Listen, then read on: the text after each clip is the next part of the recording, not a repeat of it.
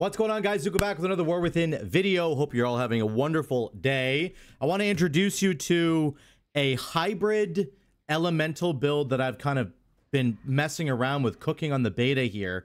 There were some recent changes that came through for Elemental Shaman. I don't think it was intended to hit Elemental Shaman, but it did.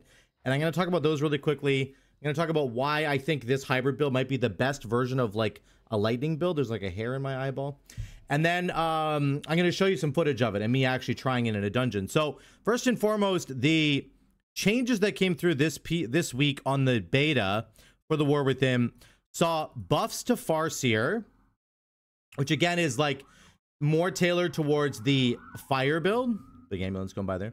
Tends to go more towards the fire build, which we see right now on the live server with a lot of lava burst casts and primordial wave and managing your flame shocks and like all that kind of stuff. So there was buffs to Farseer, there was nerfs to Stormbringer, which I think primarily were targeted at enhancement shaman, but like Ele Shaman of course shares that hero tree, so we kind of caught a stray bullet there. So I think the Farseer changes were intentionally aimed at Resto Shaman, but we kind of got a buff for Ele. And then these Stormbringer changes were aimed at enhancement shaman, but we got a nerf for Ele. So I don't really know why Blizzard does this. Like, I feel like if anybody was to take a look at the Stormbringer build right now on the beta, you would know right away that it's worse than the fire build for Ele Shaman, like by far. So like it should not get nerfed even further. It should be buffed. So hopefully they kind of revert some of these changes just for Ele in the next patch. We're gonna have to wait and see about that. But that's the main like thing that's happened here, okay?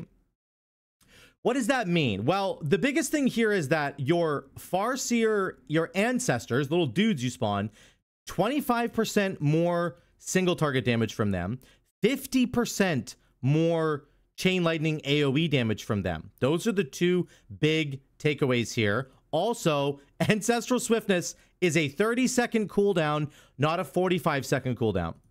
Huge. The other big change that came through is that primordial wave is a 30-second cooldown, not a 45-second cooldown. So like all these things are amazing for the fire build for Ele Shaman, which means what happens to the lightning build? Where does that leave us with Stormbringer? Well, I just don't think that Stormbringer is going to be competitive unless they make some radical changes. They need to really buff the Stormbringer Maelstrom generation in particular. It's kind of abysmal. So I decided, okay, I want to play more of a lightning based build. I want to have Storm Elemental. I want to have, you know, Flash of Lightning. I want to be doing things like Stormkeeper. I want my lightning rods. I want to be casting Chain Lightning and Lightning Bolt. Can I do a Farseer build that incorporates lightning stuff and kind of do a mixed hybrid of the two? And that's what I've come up with here.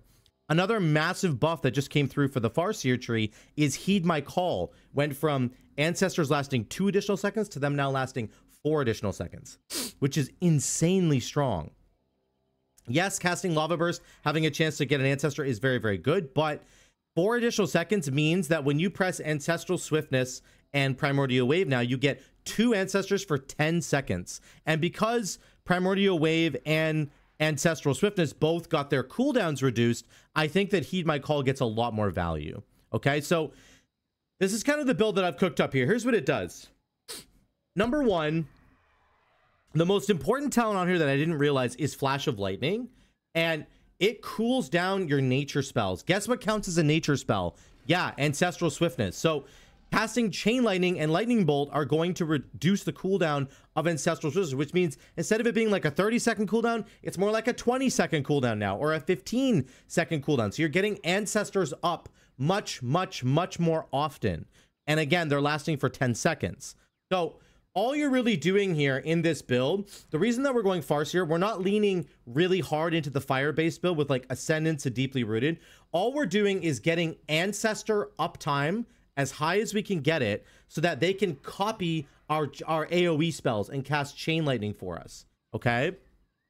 And on the dummies, it looks something like this. Earthquake damage is huge. Chain Lightning damage. Look at our Ancestor damage. 16.7. Almost 17% of our damage is now coming from Ancestors, okay? And my uptime on Ancestors is really, really high.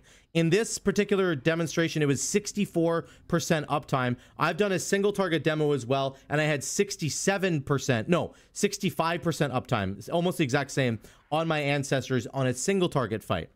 Okay, so what does this build do? It has high uptime on ancestors. It has massive cooldown reduction on your nature spells, which includes your Storm Elemental, your Storm Keeper, and of course your Ancestral Swiftness, which is awesome. So those are rapidly cooling down, which means we can have more uptime on them. The more uptime we have on Storm Elemental, the more nature damage that we deal. We're dealing nature damage with our Chain Lightning, Lightning Bolt, Ele Blast scales off nature damage, Flame Shock scales off nature damage because it's volcanic damage. You get my point there. There's a lot of really cool scaling you can do here, and you're gonna cool down your Storm Ele with Skybreakers and with Liquid Magma Totem, okay? So it ends up looking something like this. I'll just show you really quickly here. You get really big CDR on your Storm Ele. You get high uptime on Ancestors, and it has this really cool hybrid where you're doing fire damage and nature damage, and you kind of have these burst windows. The last thing I'll mention is that the haste that you get from Primordial Wave means that your Ancestors will cast more spells, because anytime you cast a spell, they're casting a spell. So the more haste you can get, the better it is. When your Storm Elemental is up, he reduces the cast time of Lightning Bolt and Chain Lightning. So the faster you're casting those spells, the quicker your Ancestors are casting them as well. So it's really, really important here. Let me just show you a really quick demonstration. We'll go Storm Ele, and then we're going to go Liquid Magma Totem. We'll go Primordial Wave, and then we'll just off to the races. So we have 2 Ancestors out right now. Okay, and they're copying our spells. Look, all the Chain Lightning's coming out right now. They're also going to cast a Chain Lightning whenever you press your Earthquake. But look at how fast I'm casting my spells here. He's copying my spell because I have quicker cast time because of my Storm Elemental being up. And look, Ancestral Swiftness is back, and my Ele is almost back as well. Okay, we're gonna go Flame Shock, Primordial Wave, another haste window here, and then my Storm Elemental is back already. Boom, get him back up. And now my cast time is going to be increased. I'm going to cast my Chain Lightnings. I'm also reducing the cooldown of Stormkeeper. We'll do a big Stormkeeper here and an Ancestral, get another Spirit guy up. Sorry, Ancestral Swiftness. It's just really cool. You're basically like having constant uptime on these Ancestors because you have so much CDR from Flash of Lightning. And the Primordial Wave haste window is really, really cool. Watch this. We're going to get another Ancestor out, and then we're going to go boom. Now we have a big haste window. Cast as many AoE spells as we can. Imagine like if you have Bloodlust on top, you'd be going so fast. There, Storm Ele's up again. And now I'm going to have increased cast time. We're cooling down Stormkeeper. Stormkeeper's back already. Stormkeeper's like a 30-second cooldown, right? It's like a 30-second cooldown. Your Ancestral Swiftness is like a 20-second cooldown. Your Primordial Wave is a 30-second cooldown. No, you can't change that. But I just really love how this kind of works together, and you get massive amounts of CDR. You get high uptime on your Ancestors. And I didn't really think about it before, but you don't need your Ancestors. Like, you don't have to just press fire spells because you're doing a Farseer build. Look at my Ancestors damage. 23% of our damage was from Ancestors. So like when you initially look at this tree, you think to yourself, I must play a fire-based build because it's forcing me to go into Primordial Wave, and it just has big synergy with Lava Burst, right? So like obviously I have to be pressing all my fire buttons and that's it. But no, how you should look at this tree is this. All you're doing is you have 2 buttons, Primordial Wave and Ancestral Swiftness. They're gonna get you little copies of yourself. Those copies will just copy whatever you're doing. You can do whatever you want. You can press Chain Lightning, you can press Earthquake, you can do a Storm build. It's a more generic buff than I initially thought it was at the beginning. I thought like it was really only good for fire, but it's not. It's just more of a generic buff that works very, very, very well for kind of whatever build you want to do. And I think that it's just really cool how it all fits together, fire and lightning, and especially with Flash of Lightning giving you massive cooldown reduction on everything. Like, you just watch the numbers on my Storm Elemental, watch the numbers on my Ancestral Swiftness. They go down whenever I'm casting Lightning Bolt or Chain Lightning. It just goes way, way down really quickly. The next really great thing about this build is that it also cools down your utility spells. I didn't know this at first, but Flash of Lightning, when you press Lightning Bolt or Chain Lightning, it's going to take 1 second off of your Wind Shear. It's literally going to cool down your kick, which is amazing because your kick is already the best in the game, in my opinion. So that's where it's got some extra utility there as well, which is really, really cool. Watch when I cast... Oh, no, it doesn't work with that. I have to cast out Lightning Bolt. We'll get there in a second. The final piece I want to touch on is that the pure Storm build had really, really rough single target damage because, I don't know, the overloaded Lightning Bolts just weren't enough to get it over the line. So this build has incredibly good single target damage. It really helps to shore up that single target weakness that the pure Storm build had. You can see I'm pumping this boss single target now. Now we're going to switch to this guy. We are going to do double damage here, so just be aware that the numbers are going to be inflated. But watch my numbers just climb here once we get into this little window, and you just get so many Ele blasts. And again, your ancestors are copying everything. Look at all the lava bursts that are flying out from them. And my damage goes up to 1.8 million on this boss. He literally dies in one phase because we're pumping so hard on the damage. Like, it's really crazy. So again, my ancestors on single target right there did 11% of my damage. So that's very, very, very good. Let's move on to some more AoE. This is just 2-target cleave. I'll show you some more AoE where I'm pressing Chain Lightning.